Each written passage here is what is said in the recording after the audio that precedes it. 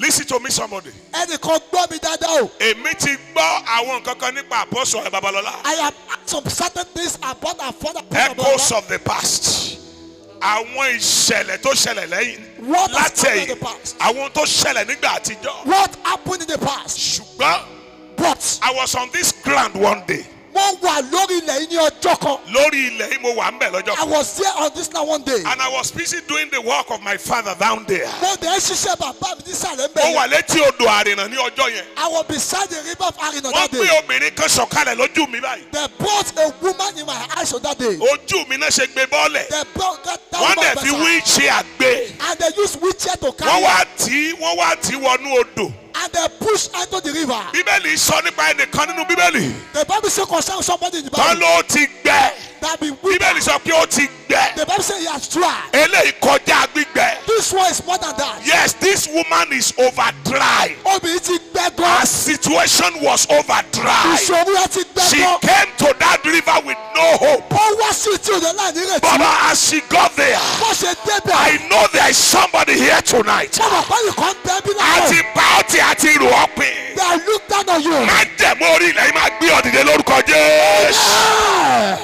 Wọ́n dẹ̀ tí obìnrin yẹn sà. And they push that woman Ní ojú mi báyìí. in my eyes. Nobody pray for this woman. Kò sẹ́ tó gbàdúrà fún Wọ́n mi. dẹ̀ gbé wọnú odò yẹn. And they push it to the Ohun river. tí mò ń sọ year 2020 ni. What I'm saying here is 2020. Year 2020. 2020. That will be 4 years ago. Ọdún mẹ́rin sẹ́yìn. Ó dẹ̀ bọ́nú oṣó ní odò yẹn. As she entered the Bó ṣe river. wọnú odò yẹn. As she entered the river. Agbára ìpè Apostle Joseph Babalola. The power of calling Apostle Babalola. Má jẹ̀mú àwọn bàbá wa tó wà The láàyè. confidence of our father that is alive. Omi tí wọ́n ti yà sí mọ́ láti 1928. That river that blessed was Obìnrin 1928. yẹn wọnú ẹ̀ báyìí. That woman entered that river. Bó ṣe bu omi sí ara ẹ̀ báyìí. As they poured that water in her body. Mo dẹ̀ rí ọwọ́ ẹ̀ tó ṣe báyìí. And I see her hand do like this. It's not pé bóyá wọ́n sọ fún mi sá. Know that they told me. I was there live and Mo wà ń direct. tẹ̀ lójúkorojú. Ọwọ́ ẹ̀ dẹ̀ ṣe báyìí. And her hand do like this. Ẹsẹ̀ ẹ̀ dẹ̀ ń nà And her lẹ́sẹ̀kẹsẹ̀. leg was stretching. Obìnrin yìí dẹ̀ ń gbéra láti This dìde. woman was rising. Bó ṣe dìde báyìí. As she rise Fún ara rẹ̀. by Ó herself. dẹ̀ dìde ó dẹ̀ rìn. As she was walking. Àìsẹ́. Mo sọ wípé Ọlọ́run CAC. God of CAC Ọlọ́run tó ní agbára is ni. a powerful Tó God. bá jẹ́ àwọn church kan. Assuming some churches. Because it is a state managed miracle. Torí pé ó jẹ́. Wọ́n á ti station micro, wọ́n á ti station camera síbẹ̀ yẹn There sá. are station camera Wọ́n there. á ti torí pé wọ́n ti state manage. Because they are But this one Ọlọ́run bàbá láti yà sí mọ́. Anybody tó bá wọ bẹ̀. I was